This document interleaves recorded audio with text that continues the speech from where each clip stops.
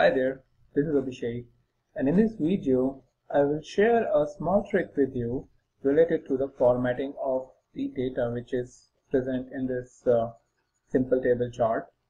So once you want to do some kind of formatting, things like changing the font type and all, in normal case it will going to impact the entire table.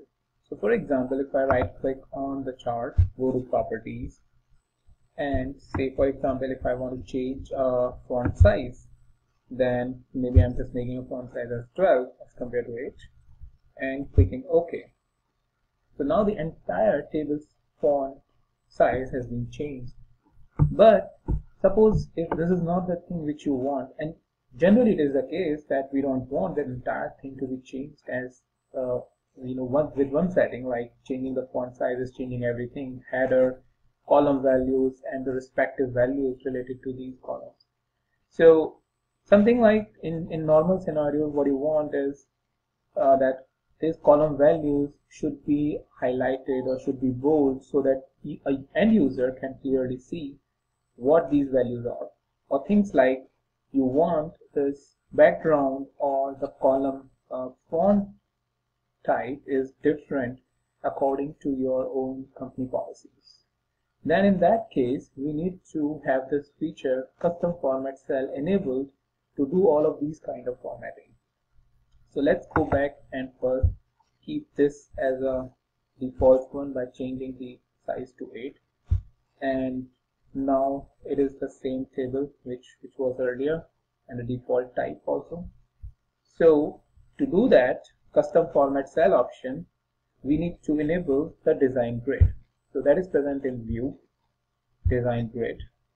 So the grid is enabled, and with that, if I right click again, I will see this custom format cell option which was not available earlier. So just to show you, if I again hide or disable the design grid and right click over here, I don't have the custom format cell. Custom format cell is only enabled when you have enabled the design grid. For that, I'm again going and enabling design grid. Now I can go in and change or do a custom formatting of the cell. So if I right click over here and do a custom format cell, so here the closed is enabled. That means this entire column, close, new, and shift values which are there will be changed. So for example, if I want not the black text color, if I want something like this, maybe red color, and so red is okay. I want bold, and then I click OK. Now you can see only it is impacting my column values. Now I want to change the header or these header values which has status and total order value. Something like if I want to go again back into the custom format cell, change the background color to something like dark blue, and change the text color to something like white, so that end users clearly see it, and something like you want to do it, and click OK. So now my metric is according to the formatting which I need to show it to the end user based on my company policies or how I want to show it.